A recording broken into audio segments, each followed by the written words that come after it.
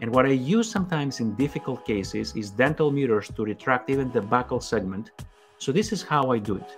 I have the retractor now, in this case, only on one side, and the dental mirror, the buccal mirror, on the other. And I'm retracting the cheek at the same time, creating a reflection of the arch I'm trying to photograph. And I come on the appropriate side and record the image via the mirror. Okay? The one thing you have to be careful when you're using buccal mirrors is that you shouldn't have any smudges or interferences on the mirror, as you can see here on this one. If you do see that, please wipe it down, because any imperfections or smudges or lines in the mirror, it's gonna show up in your final picture. Okay? So either you do that beforehand and you let the mirror dry on its own, or if you have to do it at the same time, chair side, then make sure you grab some type of a wipe and you clean the mirror so that at the end you have a surface that's streak free. Now that our mirror is spotless, we're gonna put a retractor on the other side. In this case, we don't have to retract on the passive side.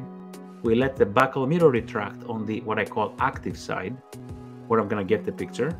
And again, I advocate that the person who has the camera controls the mirror. Why? Because now you can control the angle and make sure you get a perpendicular image to the side you want to see. Be careful with buccal mirrors and do not rest them in the bone, because that's gonna hurt. So you want to retract the cheek, but not necessarily rest the mirror in the bone. Okay? And you can see this first attempt we took, I have my fingers on the mirror. So we're gonna slow down and see that a little careful.